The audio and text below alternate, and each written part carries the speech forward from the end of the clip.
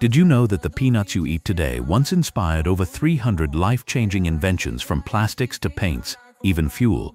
And the genius behind it all was a black inventor who started life as a slave. His name was George Washington Carver, and his story is extraordinary. Born in the 1860s, Carver grew up in poverty, but he had an unstoppable curiosity for plants and science. Against all odds, he pursued education and dedicated his life to helping struggling farmers. At the time, cotton was king in the South, but it destroyed the soil and left families with nothing. Carver introduced crop rotation and promoted peanuts and sweet potatoes as alternatives. But he didn't stop there. He developed hundreds of new products from these simple crops: paints, plastics, cosmetics, fuel, even food products.